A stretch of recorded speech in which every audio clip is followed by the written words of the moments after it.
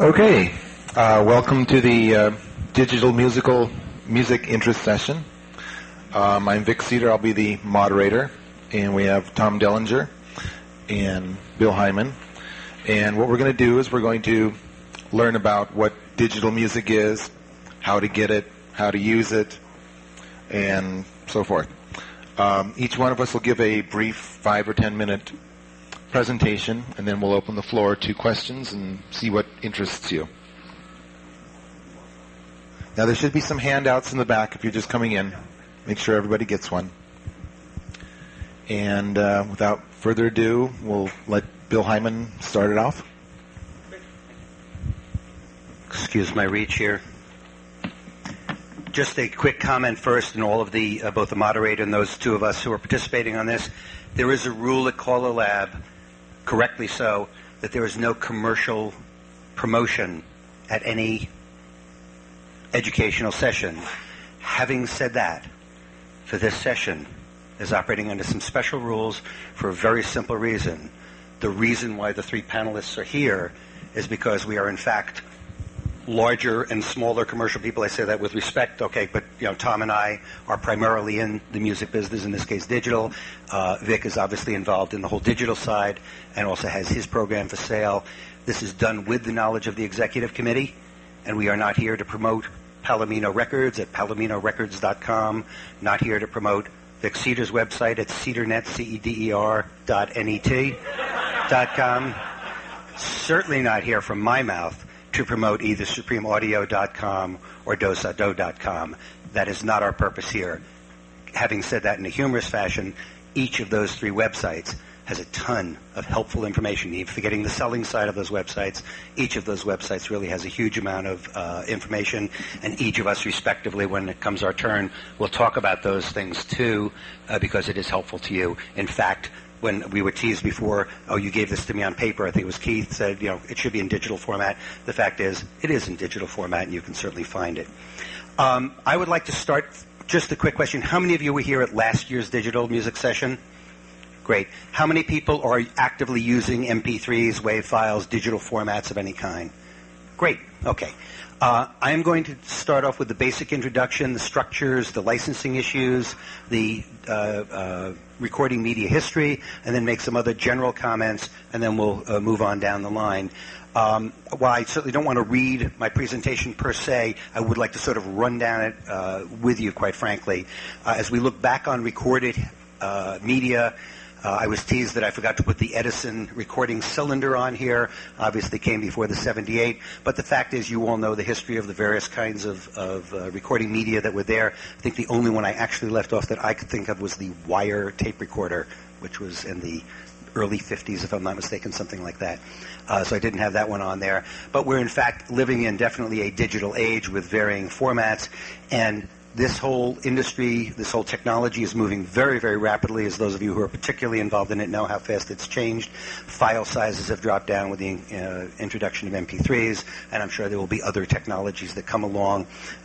My little quip on the end there, who knows what's coming in the future, digital chip implants. You may have your whole song library just on a little digital chip. They just slide under the skin in your wrist, and when you get to your calling station, you just hold your wrist up to a scanner. It downloads your whole library, and it has all the accompaniment with the vocals and everything, background vocals in there that you have, of course, diligently prepared in advance. Who knows? And I don't think any of us up here are here to predict where this is going, but we are here to talk about the realities of where we are in the technology evolution and revolution where we are right now. One of the revolutionary factors was the reduction in file size, and that is, in a simple term, and Vic will go into this in very technical terms, the MP3. It's a pretty effective way to move relatively large amounts of music in small space. In a simple term, a 4-minute square dance record in general file sizes is about a 40 megabyte file if you look at it as a WAV file. But when you turn it into an MP3, depending on the exact length and density of the music and other factors, it turns into something between a 2.9 and a 3.8 meg MP3 file. A very manageable file, whether you're doing it onto a mini disc, using it on your notebook or whatever. There are certainly some real advantages to that. Let me switch briefly. I'll leave the technical things to the others. Let me switch briefly to the business side of digital music and talk a little bit about it. As you know, the recording industry has been for a while and is continuing to be more in a business crisis. There's a price shear coming in there where production costs, if you're using full professional musicians or even if you're doing it yourself, it's costing more and more money to generate this music, and the cost of vinyl is going up. There is now definitely licensing that has to be paid for. The old days of perhaps being a little bit more casual about that, they are in fact gone. Now you just can't get vinyl pressed without licenses, and that means that the producers are in a very stiff bind. And one of the neat things about the digital music revolution is that by using music in a digital form, you eliminate the lacquer master. That's the master from which the record is made, coming off of the original digital tape. You have the stampers, the steel stampers that are made. You don't have the shipping each way. You don't have the handling, the logging in, the scanning, as in Tom's case. I know Tom uses little labels. The cardboard, the envelopes, shipping costs and everything else, all of those costs will really disappear, and it'll come back down to genuine music production costs. And that makes it, longer term, a very attractive medium. When you order a record online, or order a song online, you'll be able to get reasonably quick delivery of digital media that you save on your notebook, put onto a mini disc, CD, whatever medium you decide to go into. In our case, the song package consists of a doc file, a Microsoft Word doc file with the cue sheet in there, any notes or anything else that's in there, copyright statements, of course, and then the A side and the B side, generally on a singing call, an instrumental side, and a vocal side. In the case of a patter record, probably not with a doc file to it unless there's specific notes, but certainly with the side A and side B. And those are delivered, in our particular case, we have developed a whole new web application called FileMagician.com, which you can visit the page on, but there's really nothing much there to see. If you'll flip to the second page, the inside of that first page, that is the way we're actually going to be delivering the music to you. It's on an email sent to you. It's the back of the first page where it looks like an email, because that's exactly what it is. And I had Peggy send me a file. And it simply says that our company, has asked File Magician to send that file to you. And you simply click on the download instructed line, and you will download that file to your computer. The neat thing about this methodology is, unlike when you buy software online, when you're at the Microsoft website and you order it to buy, you have to download it right then. Normally, that's the normal procedure. It may not be a convenient time with this. You can actually do it any time. There are other delivery methods. They can be sent as attached emails, which we did for a while, and became a little bit cumbersome because of file sizes. Let's talk about mechanical licensing for the moment. I think I can say, without having coordinated with Tom in advance, Tom and I have together, between the two of our companies, have probably licensed more music in this industry than any other combination of one or two people there. We are the people who are doing most of the licensing, and both of us are extremely knowledgeable in the ins and the outs of it. It has become infinitely simpler since the discussion started 3 years ago, 2.5 years ago. It is now, in fact, relatively simple, but it still takes time. Every song sold on the internet that is somebody else's writing, that does not mean an original song. If he or I or his son or whoever or one of our people have written the songs, that is then their license to grant. But if that song belongs to a publisher and a writer, that must be licensed by the Harry Fox Agency. We have an internet download licensing account, and we in fact have, I think, 138 songs fully licensed now. We probably have 60 others pending, and those are all obviously on our website when you click on MP3s. But the license has to be paid, and we are actually paying per click, which is really what has made this whole thing happen. Instead of prepaying $37.75 for 500 pieces of vinyl, which is what we have to do on records, we can pay per order. And because it's a per order cost rather than an upfront cost for 500, that makes it feasible. Until that rule changed, there would have been no MP3s from Square Dance vendors on the web. Just could not take place. Because of the costs involved in this and the digital format, music has always been stealable. You could always, make a copy by whatever medium it is and share your records with a friend and all that. And it is, frankly, even easier now in the digital format, whether you're emailing a file or sending it on a mini disc or copying it on a regular computer disc. Callers are at a crossroads, as I said last year. You have to really make a fundamental decision. You're either going to pay your fair share for the music, give the producers a revenue stream that enables them to continue to produce music, or you can steal the music and have no new music in the future. I know for a fact that a fair number of record producers are seriously considering ceasing producing music. I represent 61, I think it is, labels now, and I can tell you a lot of those producers are just at their wits' end. I had a discussion today with a guy who said, I just can't make money on today's sales. Sales are obviously down somewhat, although not down as much as you would think, actually. And so you being we all are at a crossroads now, whether or not we're going to stay honest, pay our fair share for the music, and so forth. The example that I put on there, if you wonder what the impact of that is, let's say you call for your club, call a mainstream class for 30 weeks for your club, and the vice president records all of your sessions, and then the next year in the summer you're waiting for the contract to arrive, and the club vice president says, oh no, Jack, we're going to play your tapes this year. There's no difference. It's really the exact same issue. I've already talked about the savings, so I won't really talk about that. On caller equipment upgrading and all that, should you buy things now?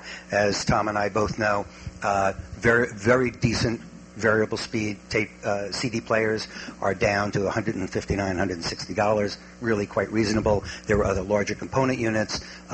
Mini discs are well in the under $300 range now. Some new models coming out that might, in fact, at the beginning of their life cycle, be at a slightly higher price, and we will find out as soon as Sony decides what their U.S. pricing is going to be and when they're going to actually ship from Japan. There are options of mini disc, notebook, CDs, and I know Tom is going to talk on the CDs a little bit more. That covers really the basics of the highlights that I want to do. If you could just join me very briefly on the second paper page, and on my website, and I know Tom has things on his website. If you go right to our Square Dance page, there are about 9 pages on the page that you're looking at. It says the basics of MP3 format digital music. If you look to the left-hand column of that page, you'll see a whole MP3 column, also known as a table. And that table contains 12 or 13 links in there. They are all MP3 related, and I won't read them all to you, but they are the future of vinyl, saving and using MP3s, Cool Edit, all the other programs that are in there, which are going to be talked about later, copying to CDs and so forth. And I just go through on those two or three pages, go through the very basics of the steps of how you can download MP3s, what you do when you get them, what you need to look at the previews. We have Real Audio previews online. What you need to do that is step 2. Step 3, saving and using it, mini disc obviously, or a notebook computer, and then the various players that are on there. I do want to point out Vic has on his website all of the links to Winamp and Music Match and Cool Edit and so forth, which we have also. We've also added another tempo, pitch, and speed control on there. It's called Pacemaker. It's in the middle of page 3 of 5 right there. And it's a really neat program. It's free, by the way. It's a free plug-in where you can change the tempo or the pitch or both of them. And it's a very neat thing if you're going to be playing it on your notebook computer. And then there are the music editing programs, which Vic is certainly going to go into. And that particular page ends with my comments on illegal copying. I've already made those comments.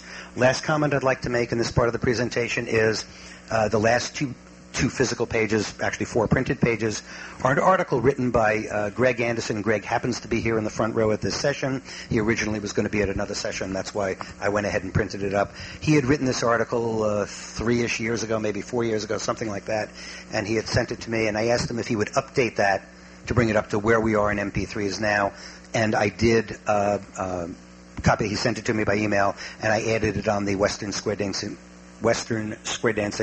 dosado.com website. There's a link directly to it with digital music as the header on there. But here's a copy of it. The address is at the bottom of the page. And once again, I won't go through all of the things, but Greg gives a very, very good rundown of the advantages and disadvantages of using mini discs. And if you haven't used them yet, this is a really great place to start.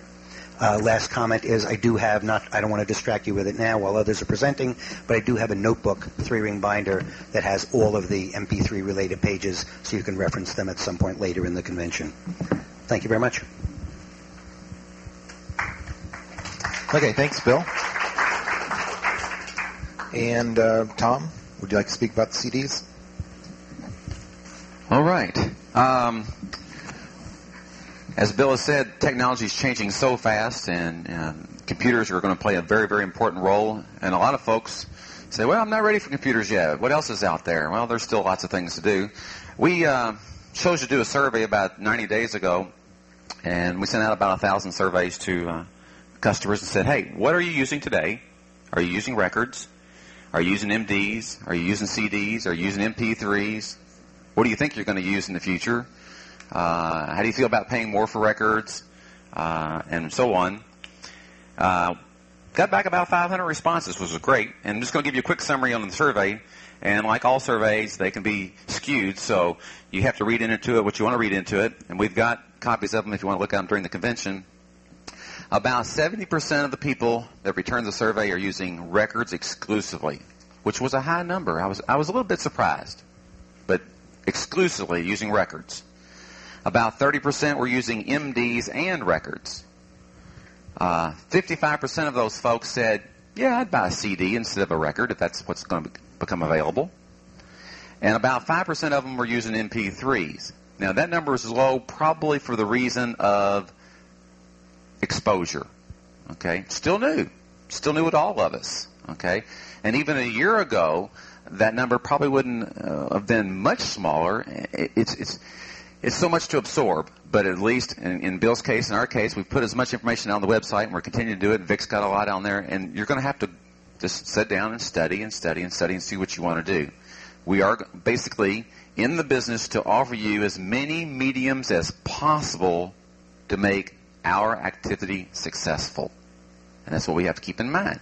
Now, successful can be kind of a big word. That means it's got to be successful for the producers, the retailers, the wholesalers, and you, the callers, as customers. We've all got to be successful in this. So anyway, the survey told me quite a bit. So having done the survey, got the results, I went back and wrote out an article. I said, okay, folks, here's what's out there. Okay, in terms of CD players, and Bill touched on it a little bit, they've come way down in price, especially the variable speed. You know, for $160, you can buy a CD player plus or minus 16%. You can play your country western CDs in there. You can play customized CDs in there. You can do what you want to. You can plug it into the Hiltons. You don't have to buy any fancy equipment. You're done. If you're not interested in changing speeds very much, for $19.95, you can go to Walmart, Kmart, or whatever and buy a small Walkman, and that's a generic title, a little inexpensive recorder, or a player, and play the CDs. Very inexpensive to get into CDs if that's what you want to do, or if you want to add those to your program. And a lot of the folks that sent back the survey said, well, I don't want to switch yet. I may not switch for a long time, but if the good music comes out and it's on CD and I can get it and use it inexpensively, I'll probably start using some of it. And that's fine. You know, I don't think any of us are going to try to push a medium down your throat and say it's this or nothing. Okay? And we got that back in the survey. We had a few callers. Well, by God, if I can't buy the record, I'll just quit. Well, that's your choice, okay? It may be just don't buy that record. You know, you still got thousands. Use the ones you have. There's nobody saying you have to buy that CD, that MP3, that audio file of some type. You know, if you don't want to go that route, don't go that route. I mean, we've been doing it 50-some years, you know, so continue to use them. As far as recorders, things are really getting cheaper and cheaper and cheaper. And I shouldn't use that word, but some of them are cheap. I'll say inexpensive for the good models. You can now buy a burner for under $99 to put in your computer. You can convert your records onto CDs via the turntable, or however way you want to play them, directly into the computer. That's going into it as a WAV file. You can change that file, and Vic's probably going to hit that a whole bunch, and do your own entire selection on CDs if that's what you want to do. As far as the inexpensive players, you know, it's almost no cost to change over. Software, there's lots of it out there. A lot of free software that you can use once you've changed the medium from a record to some kind of digital source. And I'll leave it at digital source. You pick the medium you want. There's just so many programs that you can use. Some advantages of CDs versus a few of the other things. You have a hard copy. You can always go back to it. You can have the cue sheet or cheat sheet, whatever you want to call it, directly burnt on the CD. We've got the software put together so that the cue sheet comes up on the first track, the instrumental comes up on the second track, or vocal on the third track, however way you want it done. It can be customized, and you put it in your computer, bring it up, print it right off, you've got your sheet. You can click it back over to your audio player of your choice and play the CD. Obviously, the expense is less for the producers if they can go in and make music and don't have to worry about the lacquers, the pressing plates, the labels. Everything else is involved in trying to get that vinyl to you. Obviously, it's a lot less cost. Somewhere down that road, that's going to get passed on.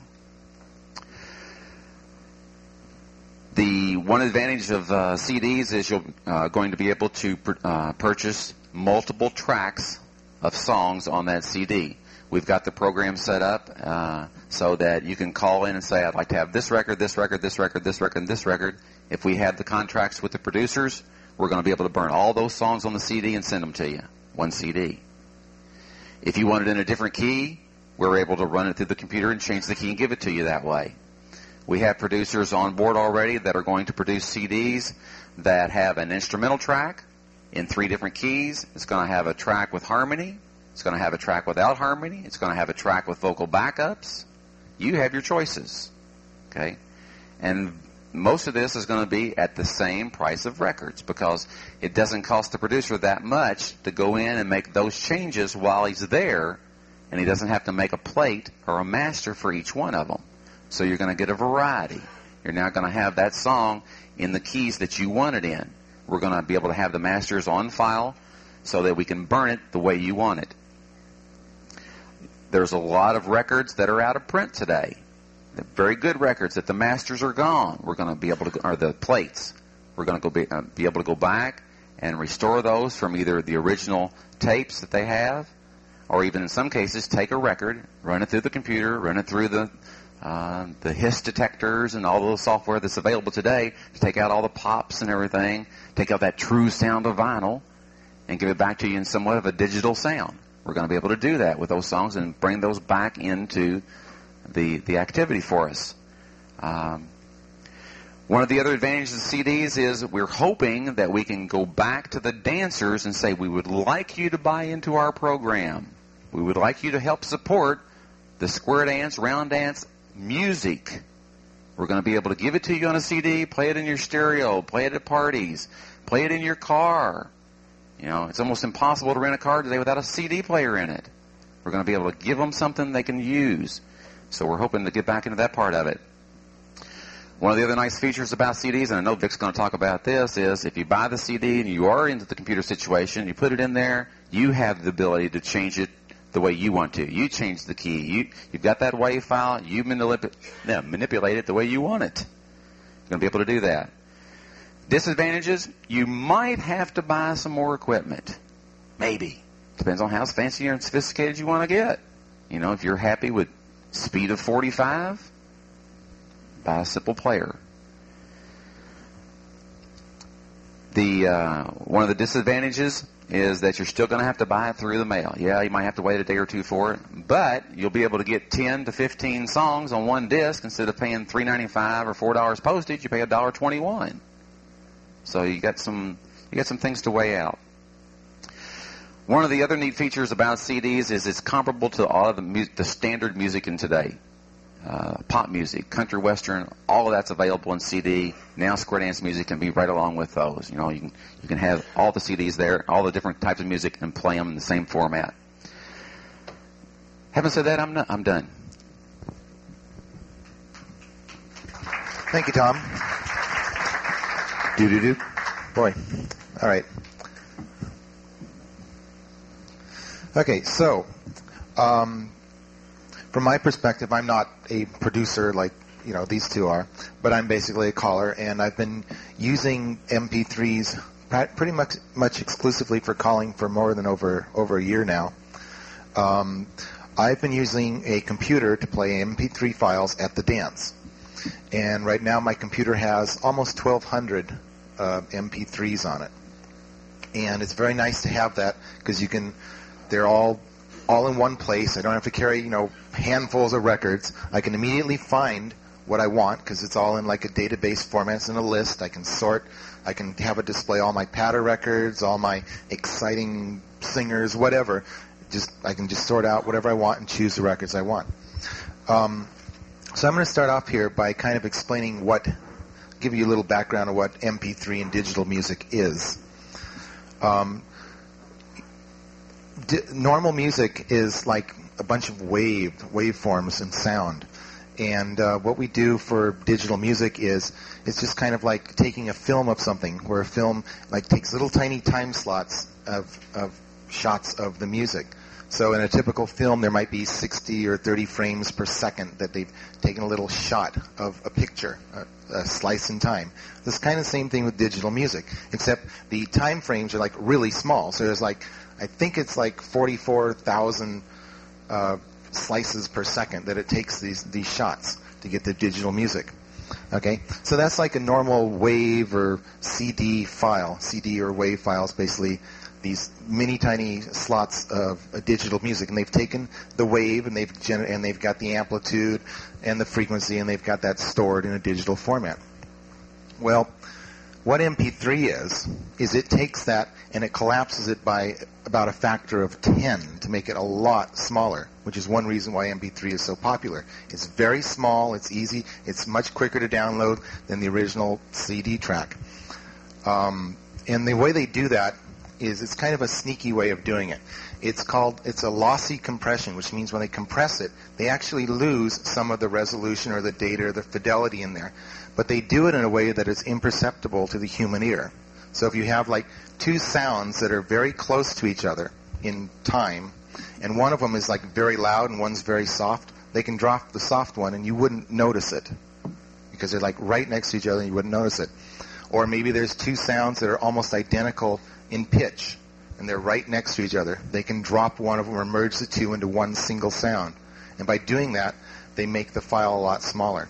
So they compress it that way, and then they compress it by doing a standard like zip kind of compression on the file, and they get it real small. One side effect of doing that is if you go and download an MP3, or you've got an MP3 on your computer, and you want to do something to it, like change the tempo, change the pitch, whatever, what you have to do to edit it is you would go into an editor, a WAV file editor, and it would convert the file back into a WAV file. You can make your changes because it's just a regular file, and then compact it back up. And by doing that, you've actually done the zipping it up twice, which means you've made like a copy of a copy. And each time you do that, you're going to lose some fidelity, which is one reason why it would be a good idea to have like the original like WAV file on the disk, because that'd be a better one to work with.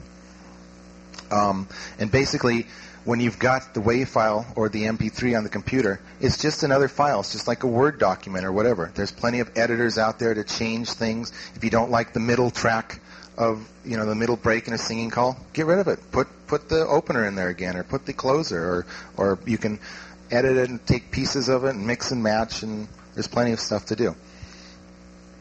So what I do when I call is I have a laptop computer. I have a Hilton or an amplifier. I don't need the turntable portion. I just hook it up, and I've got my laptop up here, and I might play something for you later, show you how it all works. The laptop has like lots of storage space, so you can put thousands of records on there. I can fit about 600 Square Dance MP3 files in 1 gigabyte of storage. Or on a CD-ROM disk, I can fit about 380 MP3 files. Whereas typically on a normal CD-ROM, there's like enough for 74 minutes of songs, which is about 33 songs that you can fit on that. Another thing you'll need if you want to play from the computer is a player. And there's lots of them out there. A lot of this software is out there for free on the internet or for a very minimal cost. You can download players such as Winamp, which is one of the more popular ones. There's also Microsoft Media Player, Real Player, and there's several listed in Bill's paper there. And what I've done with all my records is I've put them on my turntable and recorded them into the computer. And you do that by running a program which they call a Ripper, which basically does a recording. And the most popular one out there is Cool Edit, and it allows you to record And then you've got your WAV file, and you can edit it, save it, break it up, whatever, and put it out to disk. And I guess that's about it. We'd like to open up the floor to questions. And we'll have a microphone here. Hello. I'd like you to state your name and your question so everyone can hear. Greg Anderson, Colorado. If someone makes a decision to convert to the use of MP3s and wants to download some of the software to use, is the documentation that comes with the software sufficient for people who are a little bit hesitant, especially the older we get, the more hesitant we are perhaps to take on new technologies, or do you find a stray teenager somewhere to sit down with you and explain it?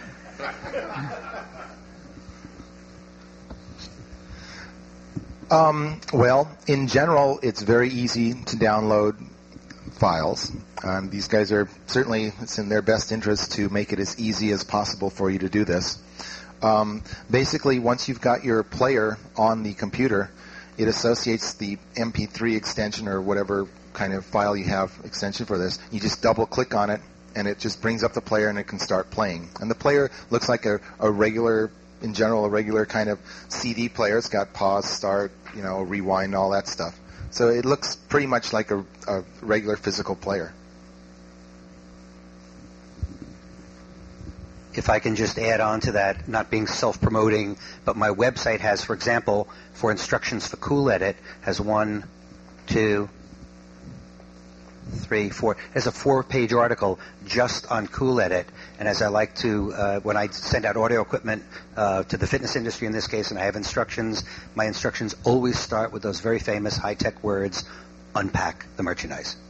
No, there are no. If you look at this page, I think you will agree with me. This assumes that you know absolutely nothing about it, and I also have to tell you. This, you might recall, if those of you who were here last year, I bragged to you about having a music webmaster that I had hired as a part-timer, and he was 16 years old. I no longer have a 16-year-old music webmaster to write these pages. I had a now 17-year-old music webmaster write them, and he actually wrote, with a couple of rare exceptions that I wrote, he actually wrote all of the technical pages here, and I think you would agree with me, number one, from a verbal skills point of view, the kid's particularly talented, but he wrote it in a way that really anybody, it tells you details, and we give a graphic picture of exactly what you're going to see on the screen. We make no assumptions. We have that for CoolEdit, Gold Wave, Music Match, right on the page. I just recently bought a CD burner, and it's got some programs in it, and I, for the first time, recorded some music from my turntable into the computer, and it either couldn't find or it doesn't have, it seems like, a level control that I can put an optimum level into the computer. I get one song louder than the other. Is this a shortcoming of the particular program that I have, or did I just not find a gain control in my computer? I'm sure Vic's worked with these as well as I have. It's in there. You probably just missed it, but virtually all of the burners that I've purchased and have recommended to people have software, and at least every one of them I have seen does have a record level control. It's similar to some of the tape recorders that we've used over the years. You can pick a manual control, or you can pick an automatic level control, and it will do it for you. But it's probably just an oversight, but they are there. And like I say, every burner, the one disadvantage is every burner has its own software, okay? But in the same respect, fortunately, in computer programming for commercial products, and I call that a commercial product, not a consumer product, almost everything is menu-driven. So it's usually got a help column that you can go right to, key in one word, and take you right to the trouble spot. So really what you need to do is just go into the help column, click on it, go down to record level or record, and there's probably 5 or 6 things right in there that you're going to find the one you're looking for. I'd like to add something to that. I use CoolEdit to do my recording, and I don't know what you have, but you probably have something. Music Match Jukebox. In CoolEdit, you would go up to, after you've recorded in the music and you've got it in the WAV format, on Cool Edit, you go up to the menu and you select Effects, and then you'd go to Volume Normalization. So I would search for the word normalization, which basically increases the wave amplitudes to as loud as they can kind of like get in the file. So look for the word normalization. How many MP3 listening options do you have on your website? Like, I've looked at it in the past, and there didn't seem to be a whole lot of selections. Have you expanded that to include a lot more records? Well, either one of Bill. I guess I was looking at Supreme Audio when I was looking. A week after last year's convention, when the discussion first took place, I had 11 MP3s available that were licensed. That crept up to about 20. I now have, I believe the number is 138. And if you look in the left-hand column of the web page that you have there, you'll see in the directions, it tells you quite clearly where to go. There are two pages that you want to look at in particular. One is MP3 downloads. That has all 130 plus of those on that page. There's another page listed towards the bottom of that left-hand column on the links that you have on the web page, obviously, that says Previews. Previews has over 300 songs that are real audio samples. And you can listen to all of those. If they are MP3s, MP3 only, or 45s, they are so indicated after each and every title. I have all of those pages printed out here. It's about 24 pages that are printed out on that particular listing. And there's one other comment I wanted to make. I wanted to read to you a quick. We are dealing with two types of audio, to ask your real audio question. We are dealing with two types of audio formats. Real Audio Player enables you to listen to the streaming audio previews on this page. They are not MP3s. They're only for listening on the web. MP3 format files are the actual files you will purchase. You will need an MP3 player, already discussed extensively here. To use these files, download details below. They're on all of our pages, obviously. Does that answer your question? And I think Ben had a... Hi, Vic. To address the person who had the question about the levels, also beyond the software, if you're working from a Windows platform, they also have software built into the normal Windows programming that addresses both volumes, gains, and everything else. Typically on the right-hand side lower corner, there is an icon of a speaker. If you click on it, it can bring up all the information you need for both input and output from your computer. That's called the Windows Mixer, and you should set all those to max when you're doing this. Not always. Well, gets a big surprise. The other real quick thing about the audio files, and Bill talked about it, be careful when you start asking about audio files, because he made a good point. There are real audio files in MP3, so you have to decide which ones you're looking for. And I'm sure in Bill's case, in my case, we are trying to maximize the quality of the music, at the same time minimize the size of the file. So when we talk in terms of real audio files, they are much smaller than the MP3 files, but they're typically used for the samples to listen to, okay, only. Yeah, but the downloads are going to be MP3s, 100%. Mary Castleberry, Joplin, Missouri. I just have a question for Tom, maybe for Bill. You talked about in the future possibly having CDs with selectable tracks. Are you going to do that with mini discs at all? For us who have invested in mini discs? Right now, we have no plans to do it in mini disc. We have not discussed that with the producers.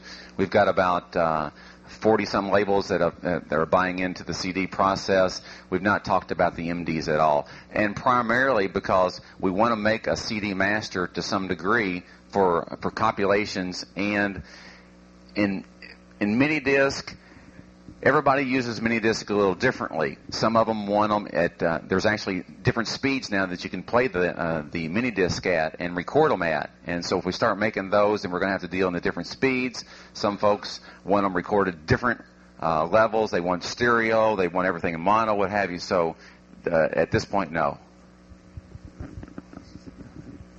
Keith Ackerson, Arkansas. If we hear a song that we want, can we contact you to see if you can get it, even though it's not a square dance song? The answer is actually, a simple answer is no, because for me to sell you the first copy of that song, I have to license 500 of them. Let's assume I could work it out with the producer. Now, there are some record labels, and I know Tom has done this, where you can go to the writer and the publisher and work out a private deal and maybe even get it for free, as I'm sure has been done. But the general rule of thumb is, no, we can't do that. I think I had that discussion with Mary at some point, either on the phone or last. I don't remember when it was. Didn't we talk? Or somebody asked me about, if I said, somebody in here last year said, I'd like to give you 6 titles. Could you put them all on a mini disc? The answer is, I could, but the cost would be too high. Because let's say if it's 6 vinyl tunes that we have right now, to give you a different medium, I must have a different license. Or said differently, if I've got tune A licensed for 500 copies and have only made 300 of them, you would think I have 200 free left. That's true as long as they're vinyl. They do not cover CD. They do not cover mini disc. Every medium has its own mechanical license requirement. On those physical mediums, the physical medium, CD, mini disc, and so forth, and vinyl, you need a license with a minimum of 500. And on the digital download side, due to the new rulings and legal situations that have evolved, we can sell that per click. So said differently, we can sell you those 6 tunes at X dollars per tune, and then you can load them onto your mini disc and program them any way you want and create your own libraries. I know Greg Anderson he's created his mini discs over the years. He has his various library criteria that he's done. Keith Ferguson, Saratoga, California. Actually, 2 questions, but the main one related to using a notebook computer to play back at the dance. Do you find any reliability problems? I know at home when I play any kind of music file on my home computer, which is not a notebook, but every now and then the computer, I guess, decides to do something else for a fraction of a second, and it kind of skips and goes on, and if you're at a dance, that wouldn't be very good. Have you had any problems with that? Do you have any solutions to that? The second question I'll go ahead and ask is just, is there any kind of update on the licensing or legality of us taking our vinyl, if we own the record ourselves and just putting it onto a mini disc and using that at a dance? Is there any kind of update on that? Okay, well, we'll do the second question first. Once you have a copy of the record that you've bought or whatever, you can put it on whatever medium you want. It's your copy. You're legally making backups. You can correct me if I'm wrong, but I believe that's the way it is. Right. Yeah, you can do harmonies, speed changes, whatever, to that music. As for the notebook reliability issue, we all know that Windows is the most reliable operating system around. Seriously, I haven't had much problem. I do know, I've written a computer program that will take 2 different players and control them, and it controls the Microsoft Media Player and the Winamp player. Now, the Microsoft Media Player, when I play back and do like looping, I've got automatic looping set up, there is occasionally a little burp in there when it's doing that. However, the Winamp player, when I do that, it seems to have an internal buffer that keeps maybe 4 or 5 seconds worth of music in there. So when you actually do the reset, it's like really smooth. So you don't really notice it with that. I'll be more than happy to give you a demo on how that works if you'd like. The question is, you don't take a separate notebook to the dances? No, I don't. When I first started out doing this, like a year and a half ago, I would take a pile of records with me, and I had my regular old Hilton 75A, and everything would be fine. And occasionally I'd use a record, occasionally the thing crashes, but it's not. It occasionally happens. It's fairly new technology doing this. In general, it's very good and reliable, though.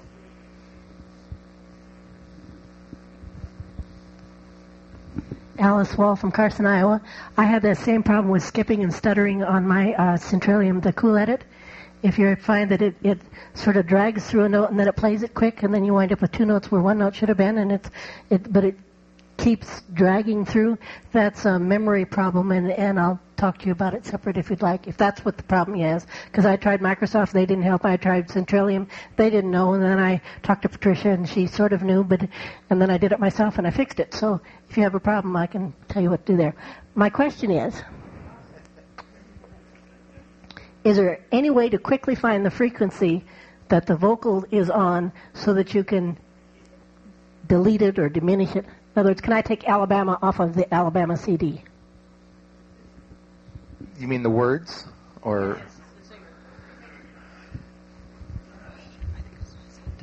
There are pieces of equipment that will eliminate a high percentage.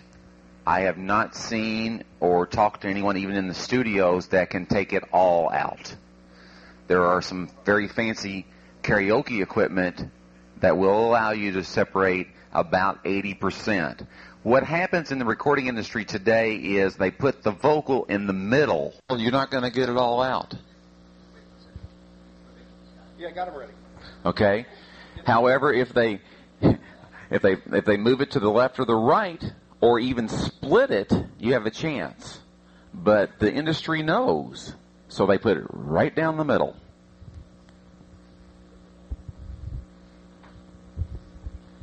Okay, my question, I'm Lynn Webster from the Twin Cities. I got a Macintosh computer, and most of what you're talking about sounds like it's for like IBM's or Windows. What would be best for a Macintosh?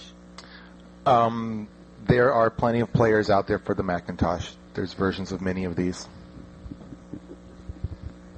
My website has links to most of the Macintosh players. Simple as that. John Marshall, Virginia. Just to make sure I understand, backing up a bit, if we take records that we own and we play it on a turntable, record it to a hard drive to make a disc, or actually keep it in the hard drive on a laptop, for example, that we're going to use. When we're recording it in that fashion, is it in fact at that point a WAV file? You then do with it what you will, and then in some form or fashion compress it at that point to make it an MP3 file? Yes, there's two steps going on here. The first step is when you read in or input the sound into your computer, it's stored as a WAV file. That's the native format for sound in the computer. Okay. Then when you actually save the file, you save it as an MP3 file. Okay. And then when you're actually playing back the MP3 file, it's going through the decompression stage, real time, to get your music back. One thing you want to be careful of when you do that is if you make changes to that and you do the save as or whatever, saves or whatever, make sure you, when you're all done, get rid of the extra ones, because man, you're filling that computer up in a hurry. You know, you're talking about 40 meg every time you hit that thing. So be careful about making 8 versions and leaving them out there unless you've got some pretty good sized hard drives, which is today's market's not that expensive, but do keep in mind each time you save one of those, and it's good to save 2 or 3 of them. Don't get yourself caught short that you fixed it, moved it to MP3, and then, oops, wasn't quite what I wanted, because you don't want to reverse that one. You really don't. And I know he'll talk about it. I'm sure he's done some of those where he thought he was finished, and he made it to the MP3, and then he wasn't really happy, and he don't want to go back the other way. What I end up doing on all this is I actually save the WAV file, then I make a CD with 30 WAV files or so, and then back save that. So then I just have the MP3s remaining on the hard disk. I want to clarify something that I think I understand, but I'm not sure. Tom, you had talked about the possibility of putting out different tracks, like a track with music only, one with harmony, one with this, one with... You're not talking about all in the same musical selection like a multi-track recording, are you? You're talking about different... selection number 1 has harmony, selection number 2 doesn't have harmony, that sort of thing. Different recordings on the... That's correct. I'm talking about different tracks. Well, we can do it two different ways. One of the things that we're caught up in this session is we don't have time to demo everything. And Bill, I know's got some stuff that he'd be glad to show you back in the booth, and so do we. We've got the CDs with the data on the CD. We can show it to you. We can show it to you the CDs with split tracks, left and right, voice on one, music on the other. You can actually have and be calling harmony with Gary Shoemate tonight if you want to. Or Ken Bauer or whoever, because he's over there on the other channel. We also, the producers are working on the CDs, and for example, I talked to Jack Berg last week. He has a copy of Celebration. When they did it in the studio, when they first made the music, they had the vocal harmony all the way through the track. Before they made the vinyl, they chose that wasn't the route they wanted to put the vinyl out in, because a lot of folks didn't want that much. So they took and only put the harmony on the taglines. So he has that cut. He also has another cut in a different key. He also even has a short version. I'm not sure why he shortened the Square Dance record, but he did. So now we have 4 different versions. Well, we're going to be able to put all 4 versions of that on a CD and sell it to you for the price of one record. And you get to choose which tracks you want to use.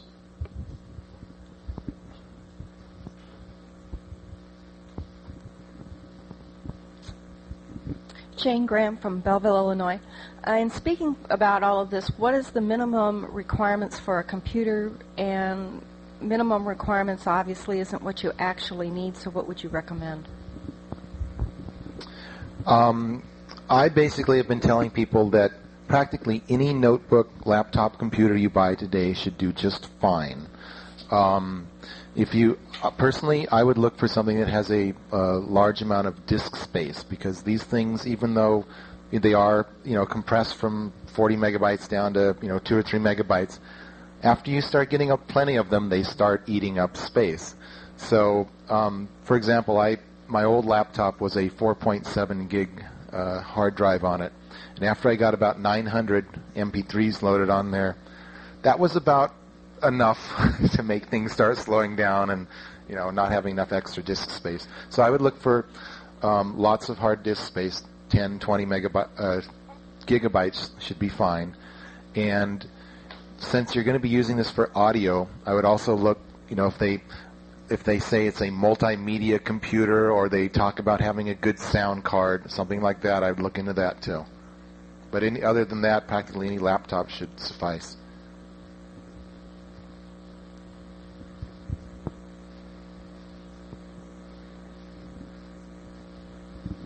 Okay, even with the laptop and the smallest amplifier and all that kind of stuff, you still use your usual yak stack speakers, or do you adapt something different for the sound? The speakers are the normal yak stacks or Hilton horns or whatever you got. You're just going in through one of the music in line up here, just like you would with a CD or a MD or whatever. I'm not trying to read your mind, but I'm wondering if you're saying, are we going to stereo? Because we're in mono, folks. Once it comes out the Hilton, it's mono. We're not changing any of that. We could, and you can, but if you're taking the laptop and feeding it back through the Hilton or the amps that we use today, we haven't changed anything as far as the output, what you're going to plug that into at all. Terry Lewis from Nova Scotia, Canada. You were talking about the cue sheet and the MP3, I believe, as being 2 separate items. Is there any way can they piggyback each other and go on the laptop and come on the screen, maybe, if you're teaching or something that you're workshopping? Or? Well, well, this is right up my line, I guess. Try not to do all this self-promotion, but yes, you can do that sort of stuff. You can certainly have the player going simultaneously while your cue sheet is up there. The program that I've written, actually, when you actually select the music to play, it automatically brings up the cue sheet, and it brings up choreography, sequences, a tip timer, a break timer, all sorts of stuff like that.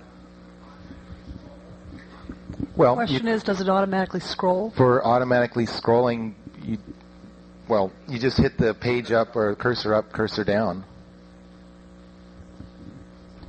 in the same respect with the CDs that have the data cue sheet or whatever in the music, the Windows is great for that because you minimize one, bring up the player, start it, bring back up the other screen, and you got the cue sheet right there on the screen. So you can go either way. Dean Fischel from Minnesota. This question is a little off the computer, but it made me think of the miniaturization. Has anyone tried those little Bose speakers for any kind of public use?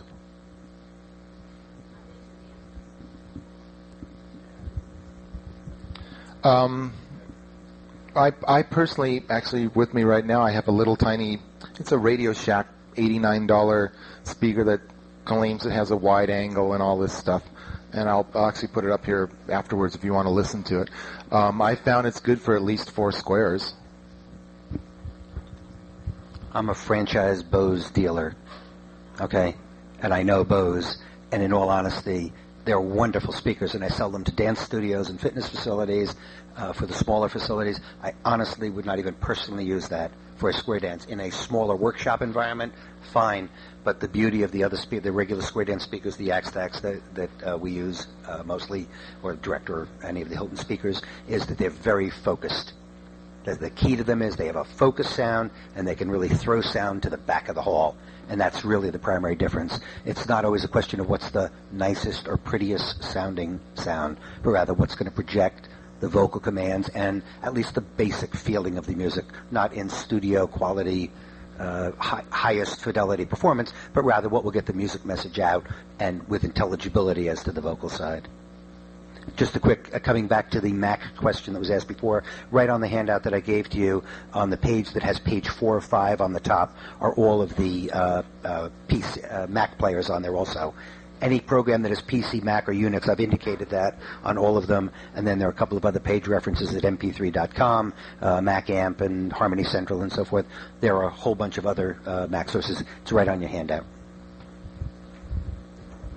The other thing about sound, and I know Vic's probably played with this a little bit, a lot of the software, if you want a different sound for listening purposes, not necessarily for teaching or for dancing, you can go in there and with a click of a button and you can make that song sound like it's playing at Carnegie Hall, okay, with the speakers we're using today.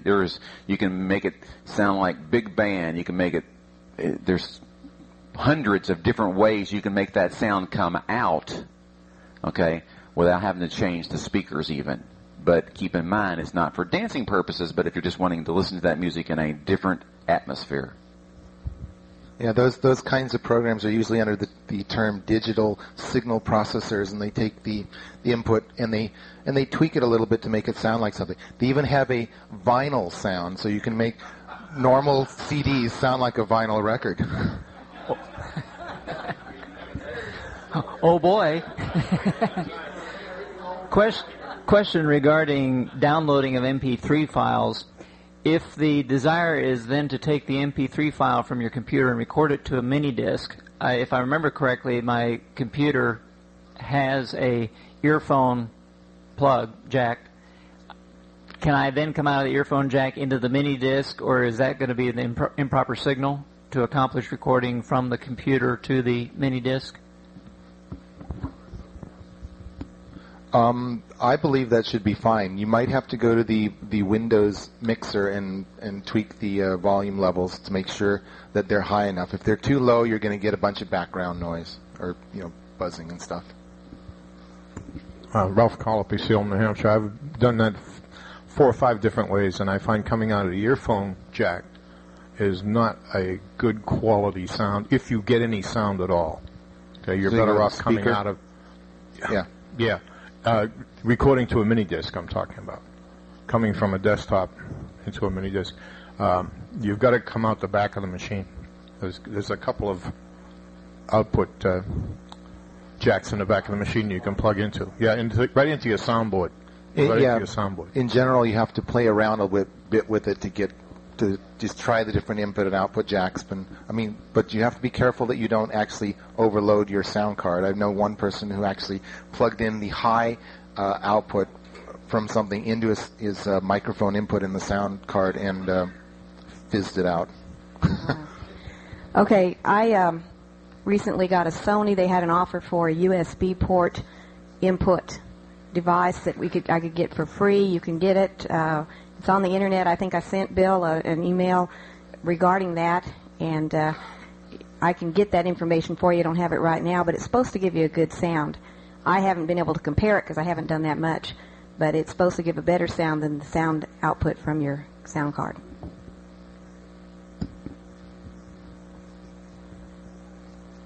Any other questions for the panelists? No more questions? We're almost, or about 4:30, so. Just one quick comment on the music, two comments on the music production side. The late Johnny Wyckoff had sent us a fair number of digital songs on the Blue Star labels, which we're putting on the internet. And one of them, just due to an inadvertence when he created the mini disc, had cut off the front end of the song, 2, maybe 3 notes. They were simply missing. And my music webmaster, we share a room. He's got the big workstation with the big computer, and I'm over there in the corner with the old one now. And he said, I got a problem with this. And he told me what happened. He said, let me play with it. And he cut the 2 notes out of the middle break, pasted them back on the front end, and I'll bet you are both of our fortunes, you can't find which song it was. I mean, you just cannot tell. It really is incredible what you can do with the digital technology. On a couple of other songs from one of the producers, the masters were simply destroyed. He didn't have them. He wanted to put them out as MP3s, and we will be clear, they're not up yet, but we will be clearly marking those as remastered. He took clean vinyl, or what we call virgin vinyl that hadn't been played. We recorded it from the vinyl and did what he calls his default devinyling filter, okay, which is, hisses, clicks, or anything like that. And he's got a pretty standard setting now that on those that we've experimented on. I would suggest to you that the MP3 on those will actually be better than the vinyl that we've delivered. On another one, I Found a New Baby on Blue Star. Our MP3 version is actually better than the vinyl was, really, from the very beginning. If you have that record, for the past 20 years or whatever it was now, that was overloaded on day one. I don't know how it happened or why it happened, but it was always a very overloaded song, and we've taken a lot of that off. It's not perfect, but it's actually an improved version. So with these editing programs, in this case he uses mostly Cool Edit, you can really do some marvelous things. He also uses Gold Wave, by the way, which is another great program. One more question? Yeah, it's not so much I say as a question. I know that both Tom and Bill have some things in the booth that we can go and look at. You had indicated that. I'd also like to have a chance to see the program you were talking about for managing the music. Could you stay a minute to talk about I'll stay and show that to whoever wants to see it.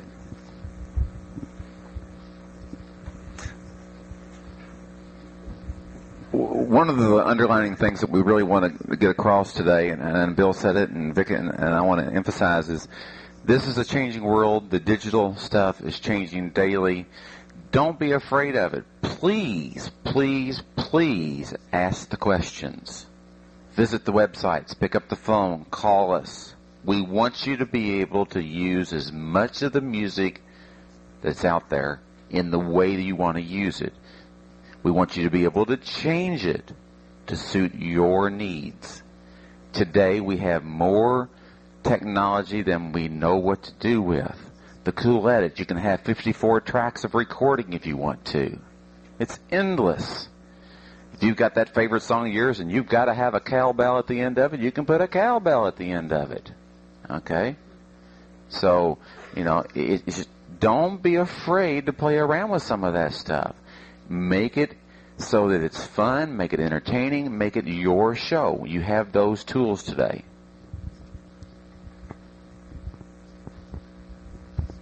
If you would like a sample MP3 file to play with, I will happily send you one. Just send me an email and say, Bill, please send me a sample MP3 file.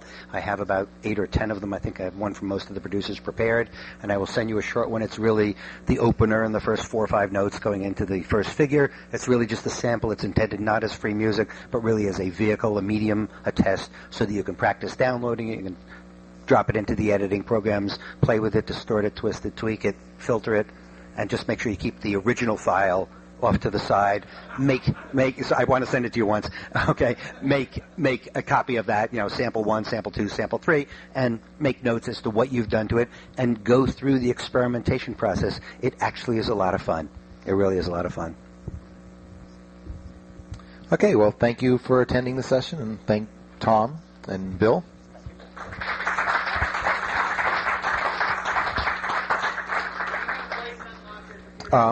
Yeah, I can do that.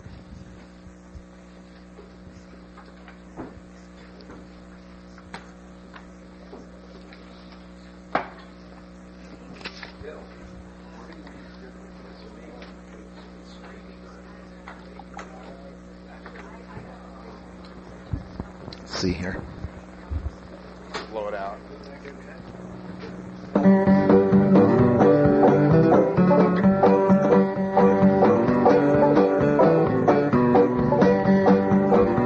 Okay, so this is coming out. I probably should turn this around so you see what it looks like. But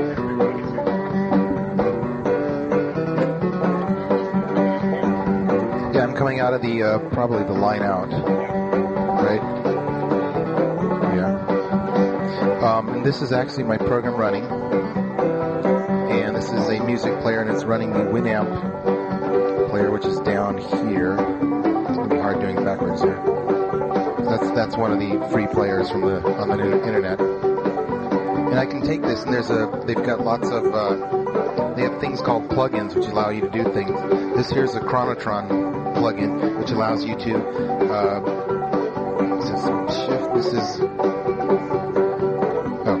So this increases or decreases the tempo, but keeps the pitch the same. So you'll notice it's exactly the same.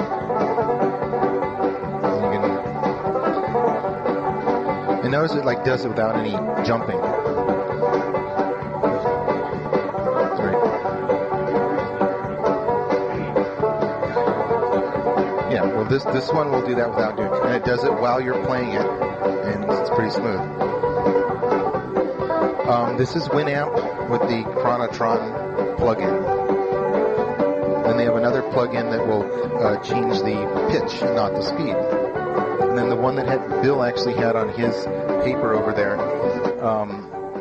Let's turn this off, I guess. The one that Bill had on his paper was one of the ones I tried, which actually didn't work on my machine. So, yes, I do.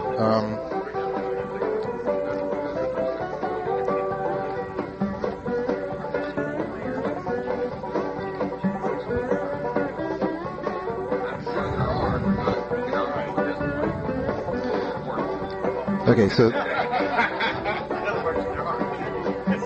this is a shot of my program. So it's got this song up here, and it's got the cue sheet, and you can go and scroll down as you get. Oh, sorry, it's got the whole thing on there.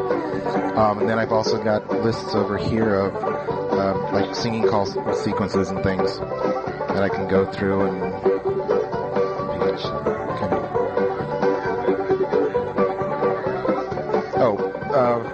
Well, this here is the program that I sell. So, oh, you do? That's what I'm trying to figure out, how you do something like that. Oh, okay. Well, Patricia has the same question. I can get that, but I can't plug you. I can show you how to set up the dance if you want. And there's also a timer here that will time your tips as you go. Here's the database of like patter songs. Right now, it's got 1,130 songs in here, and let me make the font a little bit larger so you can see. There. So I can sort by title, label. They're all in here. Just double click on one, bring it up. I don't know what that one was. I just double clicked on. Oops. Oh, this one doesn't have a loop set.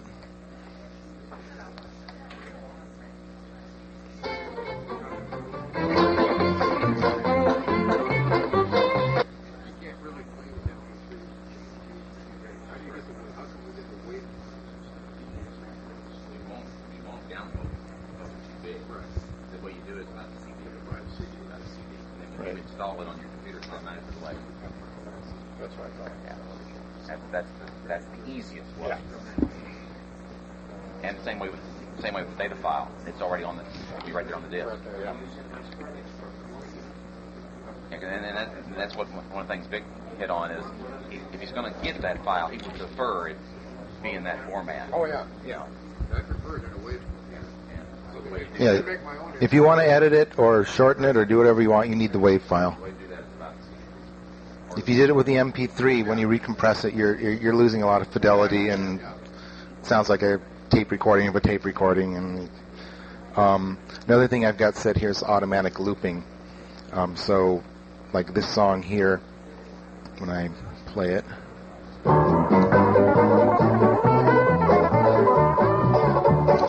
This is what the loop sounds like. When it hits there, it's going to go over here. So that just did a reset. Okay. And you can actually go in and set the actual times in here where you actually want it to reset. Tweak it so it sounds good.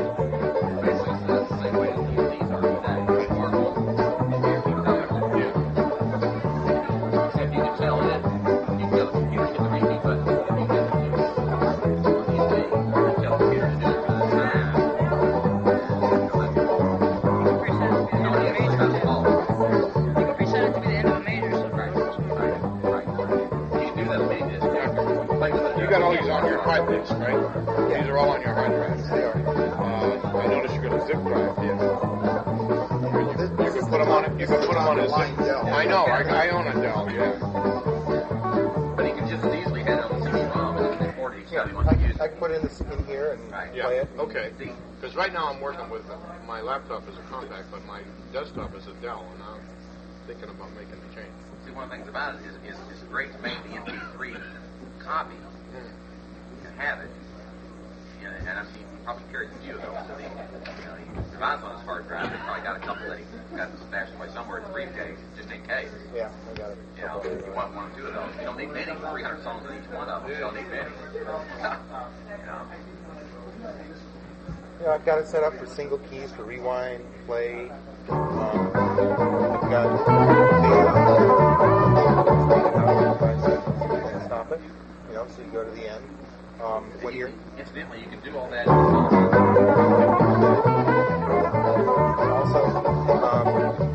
you can right now set for automatic looping, and all I have to do is take this off. This is the program. Yeah, this is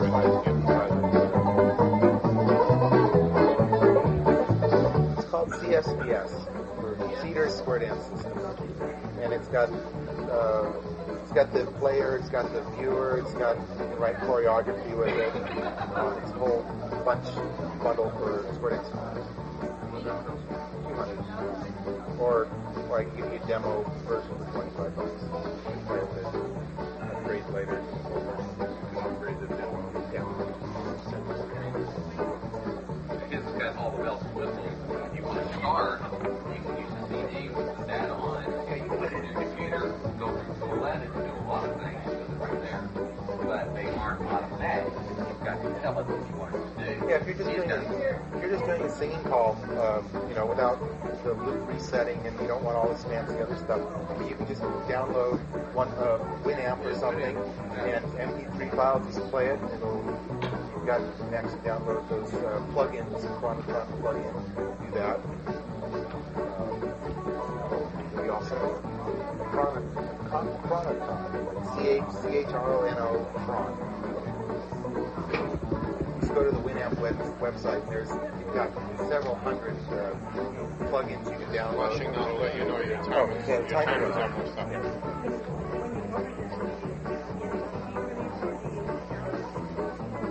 Well, you can download it soon after you order it, and I send a CD.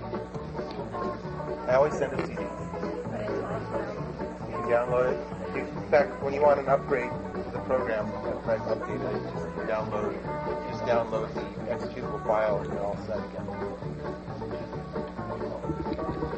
Nice stuff with the upgrade. Seems like it. Oh, you're Roger Wall. Yeah, I didn't know who you were.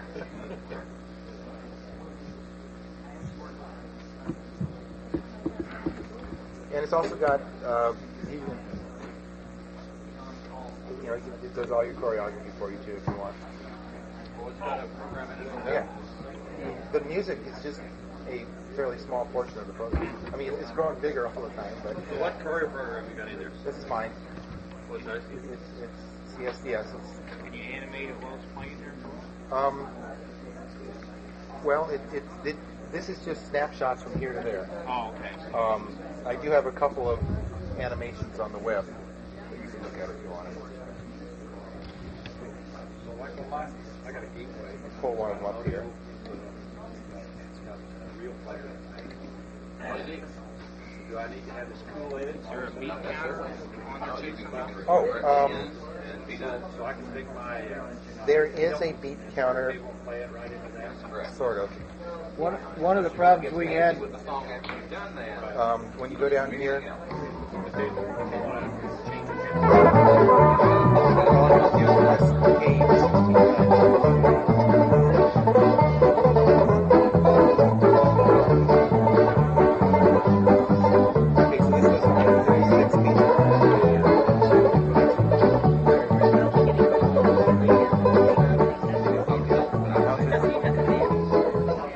You have to make a dance, and that's how you get the words and the music at the same time. You have to create a dance.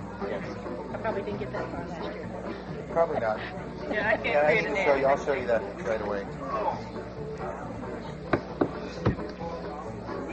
In the future, I'm going to add something so that after you've got the number of beats, you can actually say, well, I want 128 beats. It'll adjust the timer or the scaling for it. Can you save, if you did that once, to say how many beats is this recorded at? Can you save that so that... Well, where I was... So if you say, I want to play all my records at 132, any of them that you have already set the beats for, it'll be able to adjust them? In the future, it will.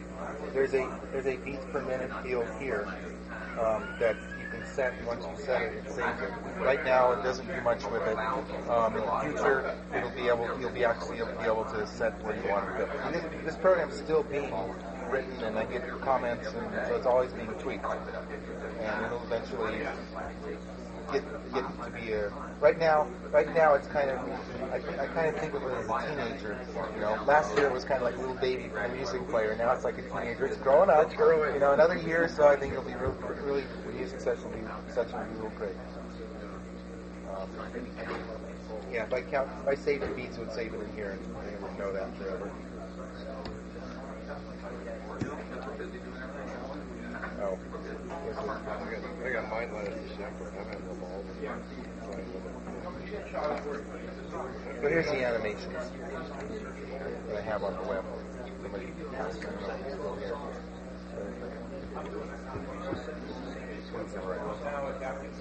You can back them up, but And eventually that'll be an option inside the Square Dance choreography system, so you can see flow? Yes, it will eventually, but that's fairly low 20 years from priority. now? That's low priority right now. This was basically to prove that I could actually do this on the web using JavaScript. I actually have an animation program that actually generated all this stuff that I wrote like 15 years ago. That it's just like it's too cumbersome to tell them where to show all the set up all the traffic patterns to do that. I mean, setting up the swing the fractions here took probably half hour to an hour. It's like you have to set that up for every single call. Yeah. So it's like it's way too much time. Until I get a quicker way to do it, it's like I'm not going to bother with it.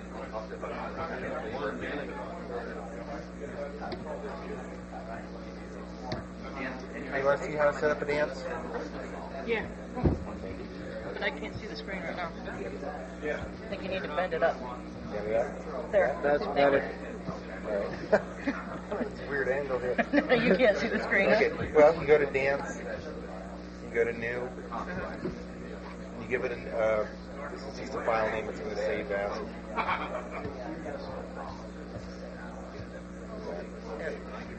Okay. Yeah, I've got Then it it brings here. up this confusing screen. Yes. All right. So up here you give it a name of a dance, like whatever the name of the club is, or whatever the level is, or whatever. I'll call it.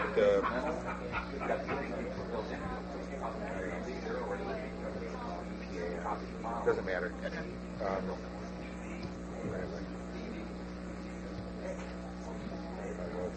Okay. Then what each one of these things are, it's called a frame here. Each one of those corresponds to one of the windows on the call from screen section. Oh, okay. Okay. So each one of these is a window.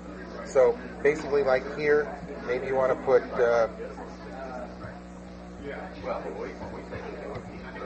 You want to put all your singing call figures in there. Okay, so give it a name, and then let me make sure what I got out here. This lets you shows you what all your where all your sequences are stored. I probably have, let's take like mainstream singing calls, MSS. Okay, so what I would do is I have to give it the database.